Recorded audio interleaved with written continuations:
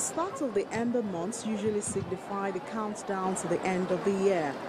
This final quarter of the year comes with the apprehension of an increase in criminal activities all over the country. There's renewed energy to tackle crime as a wind of change blows across some of the state police commands. You have vindicated. In Lagos State, southwest Nigeria, the newly appointed Commissioner of Police reels out lofty plans for the state to ensure the security of lives and property. I intend to, within the first 2 months as Commissioner of Police Lagos State, reduce crime rates in this state by 30%. I intend to restore Lagos State as the safest and most peaceful state to live in and to do business in Africa. That's a copy of the handing over notes that has been presented. A little further down the southwest coast, the Ondo State Division of Police is also bidding goodbye to its Commissioner of Police and swearing in a new one. The Constitution places on our shoulder the duties of protection of lives and property, among others. You will however agree with me that the police require the collaboration of all stakeholders to succeed in this task. In Akwa Ibom State, South Nigeria, the police command says it recorded significant improvement in security since the assumption of office by the new commissioner.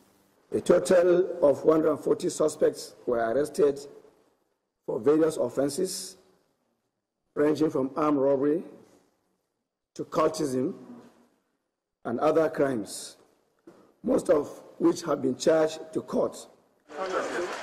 Staying in the South region, the war against crime continues as police arrest a man who claims to be a bishop on suspicion of killing his new bride. And in the southeast, the Anambra State Police Command is assuring residents that it will continue to deliver on its mandate of securing lives and property. I wish to reiterate the readiness of the command to continue partnering with other security agencies and law-abiding citizens of the state to eliminate all forms of crimes and criminality. Nasarawa State in north-central Nigeria gets a new command headquarters commissioned by the state governor Tanko Almakura to enhance security operations. Standard for pre-qualification of recruits or people that would be employed as policemen should be raised so that the kind and caliber of people, even as recruits, as rank and file, should have certain basic education.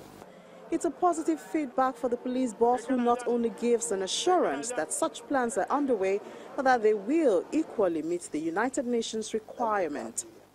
Police force is operating obviously far below the United Nations ratio of policing personnel to the citizens. What we are trying to do, and which we have requested from the government, is that we want to recruit for now and the next 5 years to be recruiting 31,000 every year. According to the police, these are just some of the changes to send Nigerians a message that security of lives and property is a year-round priority as the force headquarters and state commands continue to strategize.